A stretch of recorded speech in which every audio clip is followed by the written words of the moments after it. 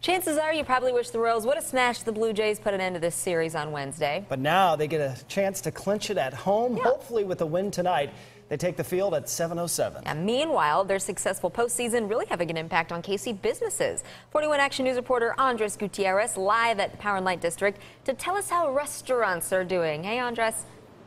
Hey there, Lindsay. Hopefully tonight we'll all be popping the champagne for the victory after the Royals do clinch that Game 6. So all of this obviously is keeping the businesses here at the Power and Light District busy. And it's good business for them because they are raking in the cash from all the customers that stop by here. We ended up stopping over by Manny's in the Crossroads District, and they tell me there that the Royals postseason has given restaurants a very nice push during an off time this year. Around this time of the year, people are usually getting ready for the holidays, so it really has caused an uptick in sales. The general manager there also told me that it's all about providing a unique experience to the customers.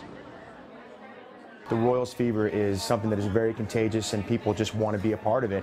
You know, we announce the scores during business time if they're playing during our lunch hour or in the evening, and we let people know, and people always cheer and go crazy. So it's just really kind of an infectious thing going on that our Kansas City Royals have allowed to happen here. So it's been really fantastic.